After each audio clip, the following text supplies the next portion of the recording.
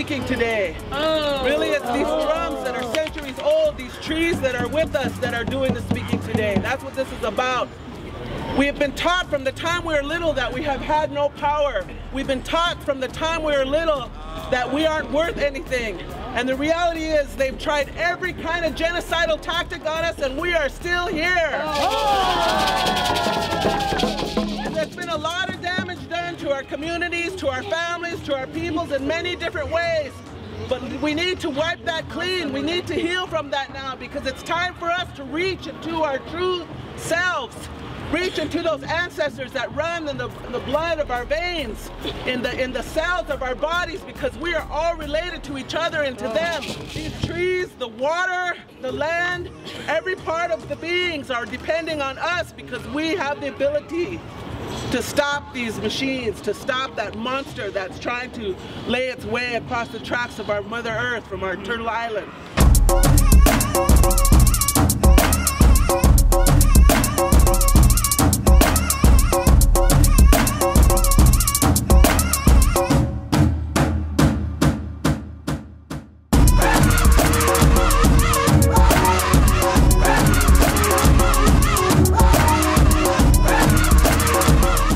My name is Lakota Hardin, Tashina Skawi, Aminikoju and Yankton Lakota, Dakota, and Ho-Chunk.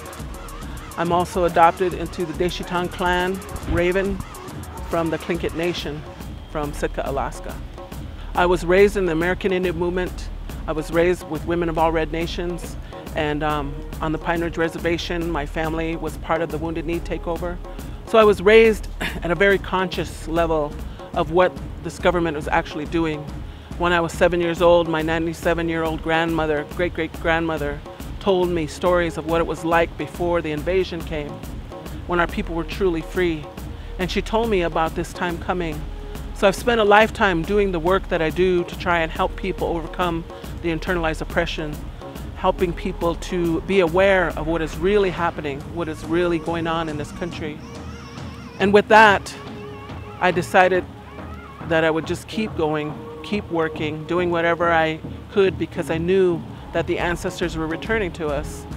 So when all the young people started rising up all over in many places, starting in the north, in Canada, and when Teresa Spence went on her hunger strike and said, no more of this, we've had enough, and the attention was drawn by so many nations, indigenous nations all over the world, I started realizing this is the time that they were talking about. This is the time my great-great-grandmother was telling me was happening.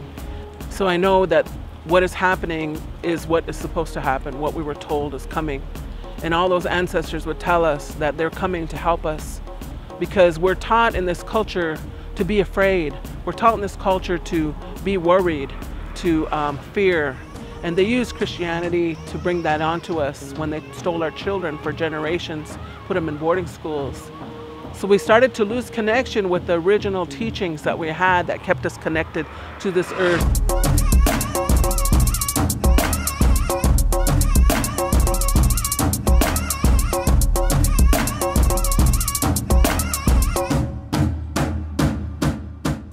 Horshay Tuhe Ka'at Lashanka Ka'at Ra'at Karina.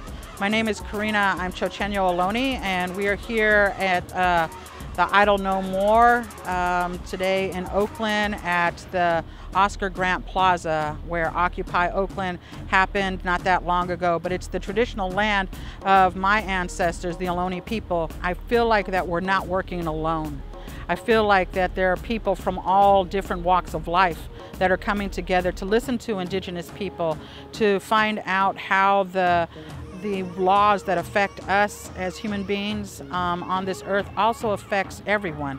And I think that that's what the wonderful thing about Idle No More has been about, is that you can see so many people that come out, young and old, no matter what their political beliefs are, can get together behind this to feel like they're doing something. That for one day we come together, that we're visible, that we're not invisible anymore, that there's a visibility in the media and the public, that indigenous people all over the world are standing together to say that this isn't right, and that we have a voice, and that we need to come together as all human beings. I offer you this prayer. from the four directions, the east, the west, the north, and the south. I ask the grandfathers and the grandmothers who sacrificed their lives for us to be here as Earth people.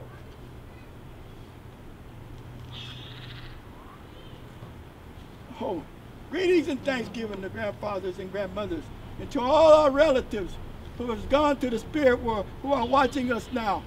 I ask you to watch over us and to protect us as indigenous people, to give us the energy and the wisdom and the knowledge and the courage to stand up against all enemies.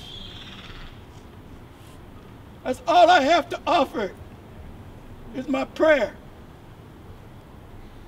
and my tobacco and my sage.